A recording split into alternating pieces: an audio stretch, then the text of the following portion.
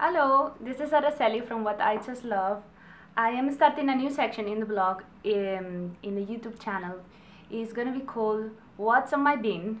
It's gonna be basically showing you what's on my bin, what I've been using, what I've been trying. I'm reviewing all the time products, and once I finish them, it's a good time actually to share with you my thoughts on them.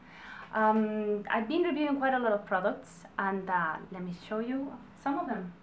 For example, in this week we're going to be reviewing C from Armani. This perfume is very nice. I must say I really like it a lot. I didn't buy it actually, I won it. It was part of another fellow blogger contest giveaway, and I won it, and it has a history for me. It's very dear to my heart because the same day that I was buying the house, we were signing the papers, I received the confirmation that I won this perfume.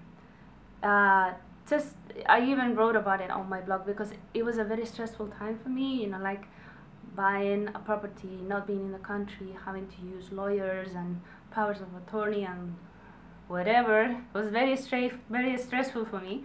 And my message to the universe, I'm a firm believer of The Secret, was like, is it gonna be everything alright at the end? Are we gonna be able to do this? And the answer was yes. Sí in Spanish means yes. So when I received the perfume, I was super happy. The smell is very nice, very feminine, subtle. I've been using it all the time to go to the office, and then also in the night, because it's just great. It's really like, it fits for every occasion. I don't know, I love it. I will get another bottle for sure because it's really very nice.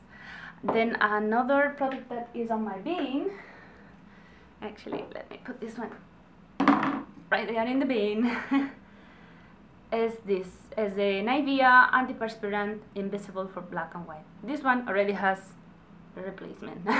This is the new one. This one actually came in one of the glam box, and I liked it a lot.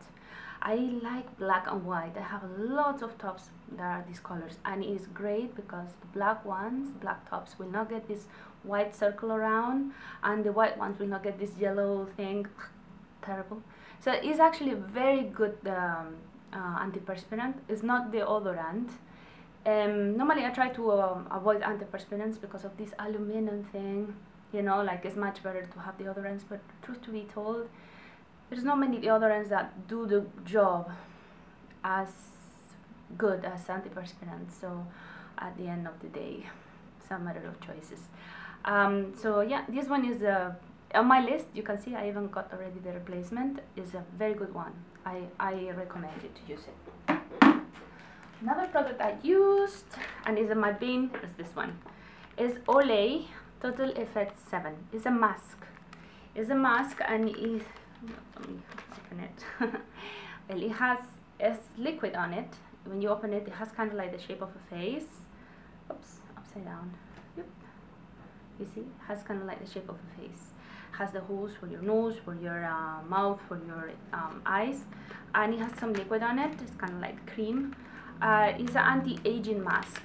It's very nice. You just wash your face, put it on, you know, like spread the cloth around your face, and you keep it for 15 minutes.